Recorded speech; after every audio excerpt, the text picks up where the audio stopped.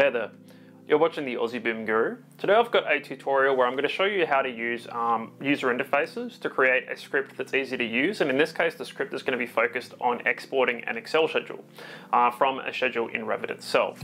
Now there is a manual process users can go through in order to do this, but a lot of users aren't aware of how it works, or it's just a timely process to teach people how to delimit the file in Excel itself because it comes out as a comma separated value file. So in this case, we're going to work directly to an Excel file that a user targets, and we're going to build a data shapes user interface and also just some messages to let the user know what's happening as the script runs. I'm finding this is becoming more and more important as a script developer in my career as I progress forward, because often we're building scripts for people that don't really know how they work. So it's good to hold their hand along the way and show them what's happening.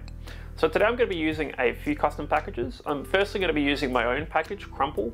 I'm also going to be using data shapes to generate user interfaces, and I'm going to use one node from Bimorph nodes, which reads the values of a schedule and returns them as a list.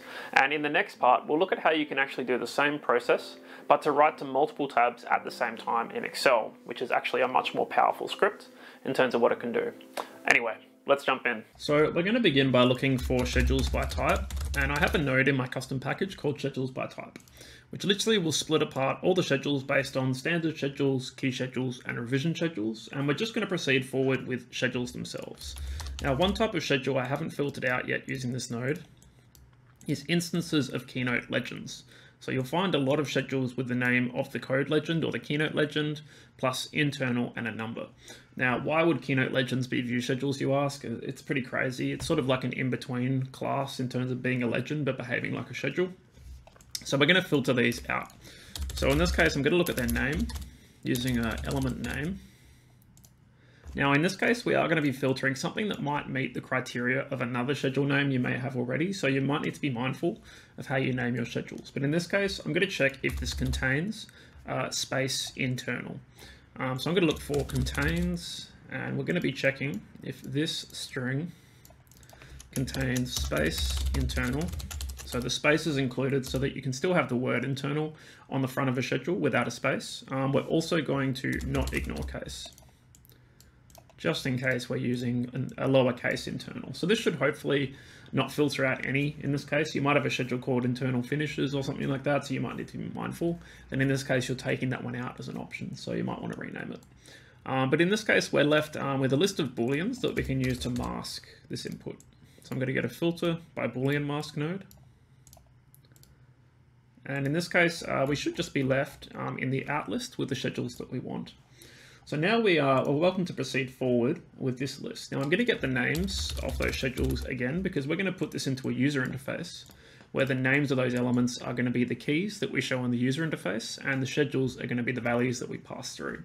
We're going to give the user a drop-down, so I'm going to look for the drop-down data node from data shapes. In this case, our keys are going to be the name of those schedules, and the values are going to be the schedules themselves. So the user will only see the keys. In this case, I'm just going to make a code block, and I'm just going to call this schedule because we're selecting a schedule. And also, as well as this, I'll just say true that we do want to sort by the names of the keys. You shouldn't see anything yet on the screen because we've still got to actually build the interface itself. We're also going to get a file path, so we can pick the path to an Excel file. So I'm going to get the file path input from data shapes. Always easy to spot them because they have the DS logo. Really like that they did that. From here, we're just going to call this input file path. And default, we're going to leave empty. And for the button text, we'll just say select the file path, ... So it sort of implies to the user they're expected to provide an input. And finally, we're going to get a text box in order for the user to say what the sheet that they're writing the schedule to is called. So by default, sheets and schedule are called sheet 1 in Excel, sorry. So in this case, we're going to assume that sheet 1 is the default, but we'll say sheet name. We could also say worksheet name so they understand we're talking about Excel worksheets.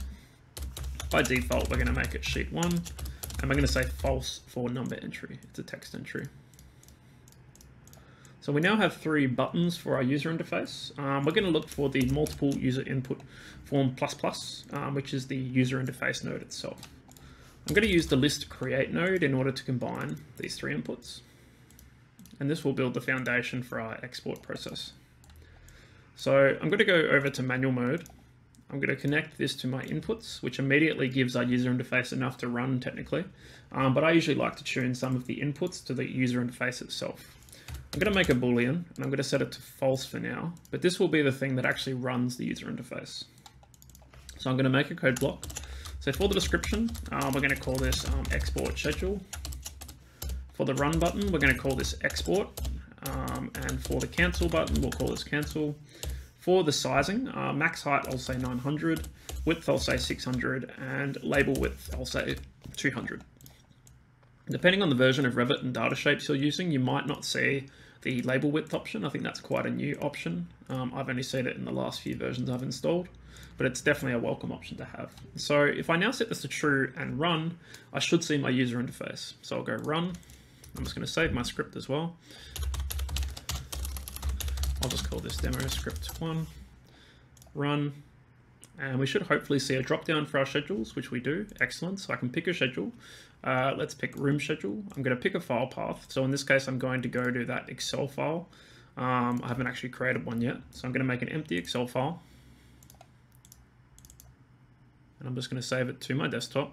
Notice that the user interface sits on top of everything. So that can be a little bit of a hassle.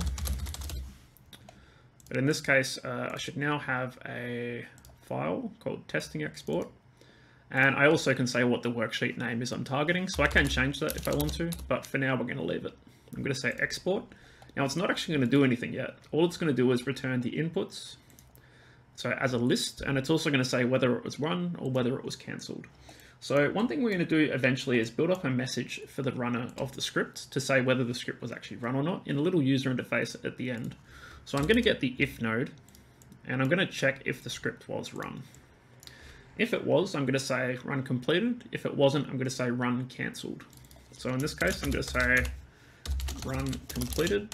And I didn't used to do this with data shapes, but I've been doing it recently just so the users know when the script is technically finished, because sometimes it can be a bit unclear in Dynamo Player, especially when a script is complete. I'm now going to get all my inputs, so I'm going to index them all. I'm going to take each item at its respective index using a code block. So now I'm going to say shed, more Bitcoin spam. I'm going to say shed is out at index 0. In this case, I'm going to say path equals out at index 1. So I'm calling my out list out as a variable here, and I'm indexing it. This is a pretty common technique I use these days to avoid using get item at index, which is much more real estate to use in your script. So if I run this, I should now be breaking up my outputs in 3 rows. So we can see that the last output, which the code block shows me, is sheet 1, which is the name of the sheet we're going to write to. At this point, I now need a node from the bimorph nodes package, the get data. And in this case, we're going to get all the data as rows, so we don't have to transpose the data, which is really nice. I'm going to say yes, get the schedule view, and I don't want to periodically refresh the data. So I'll say false to refresh, which is true by default. I'm going to keep the heading in this case. You could make that another input in data shapes if you wanted to, but to be honest, deleting one row in Excel doesn't take very long either. In this case, I'm now going to use the export Excel node to export my data. Now I'm going to take my file path from my user interface. I'm going to take my sheet name from my user interface, and then I'm going to tune a few variables. I'm going to set my data. So in a code block, I'm just going to say that we start and end, we'll start at column and row 0, so the start of the file, and we're going to say true to overwrite. We always want to overwrite this file. Going to connect those inputs. And once we've done that, the last thing to do is just to send out a user interface message. So I'm going to run this first, just to show that it worked. And it's going to hold on to those inputs. Now, in this case, I think I've sent through the wrong thing. That should work now. And we can see that we've exported our data to Excel as it appears in Revit. So this is a brilliant node. Thanks to Thomas, the person that makes this package. It's a brilliant node. I use it quite a lot. We're now just going to send through the end of our script to make a little user interface. So I'm going to tell my script to wait until I've finished exporting. So I'm going to say wait for, and I'm going to use this wait for node inside of my own package in Crumple. But I'm going to take my message as my data. This is what I want to pass through. I'm going to wait for my Excel node to generate an outcome. And I'm also going to use another node from my package, the UI messenger. So in this case, I'm going to pass through my message, which is from back here with the if node. And I'm also just going to say for the title, I'll just say script result. And at this point, our script is complete. So a lot of the script is focused around user interface and user experience. Very important, especially when your users don't know how Dynamo works. But in this case, they should see a message when they're finished. So let's test it out in Dynamo Player, just to see how it works. So if I go into Dynamo Player, and I navigate to where my script is located, so it should open any second now, great. So in this case, I think I'm working with demo script 1, so there shouldn't be any inputs because I'm using data shapes. In this case, if I press play, it's going to pop up our data shapes user interface. This is a great thing about data shapes. It means your users have to interact with the script, regardless of whether they go to the inputs tab. I really like that about data shapes. So let's just say we're going to take our sheet list. We're going to export to that same file, but we're going to overwrite that file to sheet 1. Export, run completed, and sure enough, there's our sheet list. Likewise, we could also cancel the script and nothing should happen, ideally. Cancel. In this case, we've got a run completed, which is very interesting. I might have potentially hooked up the values incorrectly. I might actually have to say it was cancelled, because maybe it runs even if it's cancelled. That might actually be the thing here. So what I might do instead is connect was cancelled, and I'm going to invert these outcomes. Let's try that instead. I'm going to refresh, run my script. So I guess hitting the cancel button still technically counts as running the script, maybe. There we go, so that works. So you want to use the is cancelled rather than the was run condition. But we can also just rerun the script, pick another schedule, say my code legend. Test now. I think my code legend might be empty because it's a keynote legend that's filtered by sheet, but I'll try it anyway. See what we get. Oh no, there we go. There's all my keynotes in my project. So it's a very quick and easy script to run once it's built, and it's arguably not a super complex script to build as well, but we will upgrade it in the next video as well. So I hope this was a useful tutorial and shows you how you can package a process that confuses quite a lot of users into something quite workable using Dynamo. In the next part, I'll show you how you can take this process and scale it up to multiple sheets at the same time in Excel from multiple schedules in Revit. Quite a powerful outcome, but a much more complex one. And we're going to use this script as a starting point. Anyway, I'll see you there. If you're not already following and subscribing, feel free to do so. And I look forward to seeing you in future similar tutorials like this one. Thanks. Take care. Bye.